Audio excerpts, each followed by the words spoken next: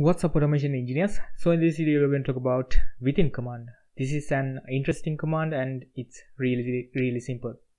Now I got this example page. In here we got container 1 and 2. If you check out the ID, we got a container 1 and 2 IDs. Within them we got 2 input tags. The ID of the element is email on the first one, and second one also. It's the same thing, but you shouldn't see something like this in your application because ID should be unique, but I just want to showcase the feature. So I got same ID for both of these elements.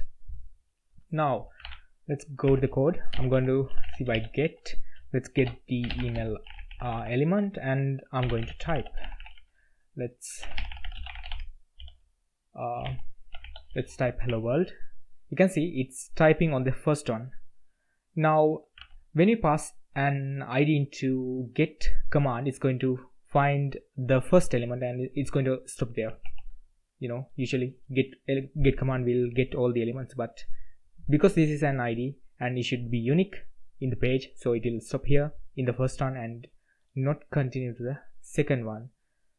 But let's say we can isolate this area, the container 2 area, and run the same command, see by get email. Let's try that using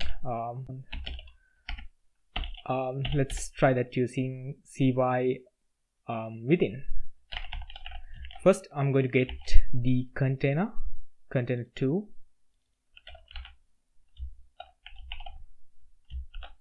We got the container. Now I'm going to call within command. I'm going to pass an anonymous function into this. Now I'm going to copy the same thing we had earlier. Let's uncomment that. Now when you run that, you can see it's typing on the second one. So we can use within command to isolate some kind of a section and run commands within that. Now when it's going to find this element, email element with an ID email, it's going to search within this section, not in the whole page. So that's kind of handy when you're working with complex applications and stuff, because you can focus on a form, a particular form you want to change, and I don't know, whatever. Okay, now there is one more advantage. So I got this second page where I am just basically accessing the first one using an iframe. So this whole page is an iframe. So let's change the URL to this one. So we got iframe right now. Now let's try to run this one. You can see it's failing, obviously, because we got an iframe and Cypress cannot find something like this in the page. So let's handle the iframe.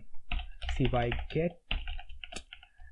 Let's find the iframe, and I'm going to access its 0th index and get the content document, and let's get the body as well. Now we should be able to call within on that body tag. Now what I'm going to do is I'm going to copy the same thing we had earlier once again, then let's save this one. You can see it typed the value onto the first one. So cool.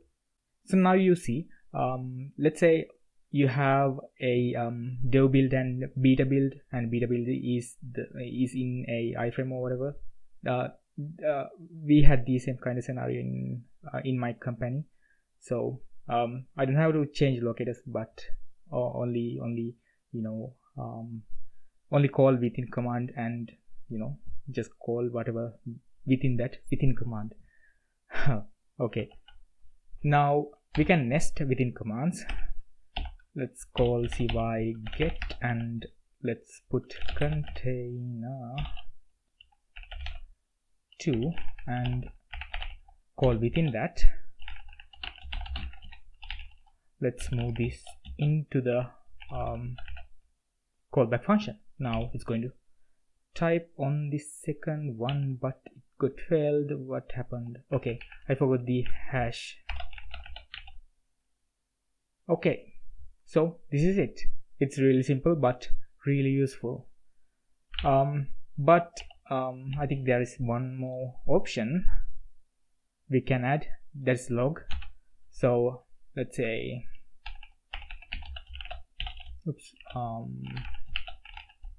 we can pass log option into within command, I guess. Actually, did not try this one. Wait, option is the first one, right? Yep, first one. So let's cut this one and let's go to the and put a comma, remove the comma. Okay, now it's typing, but it's not showing the within command here. If we set it to true, it's going to show the within command. You can see. Let me do that again. False. So no within command. That's it. So thanks for watching. Have a nice day.